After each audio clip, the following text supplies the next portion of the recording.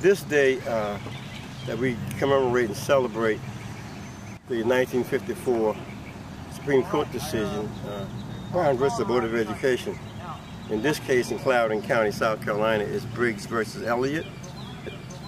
And we commemorate for the last almost 50 years, they make sure that this town and this community remember a struggle of people of courage to make a change here.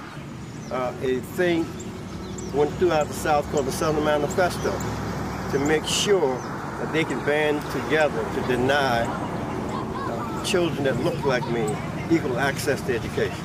Shameful. Shameful, didn't work. So you can see how important this case is from the Deep South.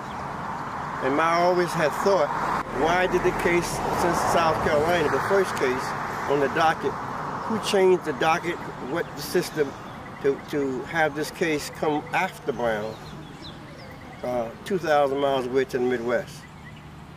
Midwest had a different challenge than what we had here in South Carolina. Kansas school, high school was already integrated. The elementary school was not. Here, nothing was integrated. So somebody made a decision that you all can have this case, Supreme Court, but it cannot and it will not come out of South Carolina.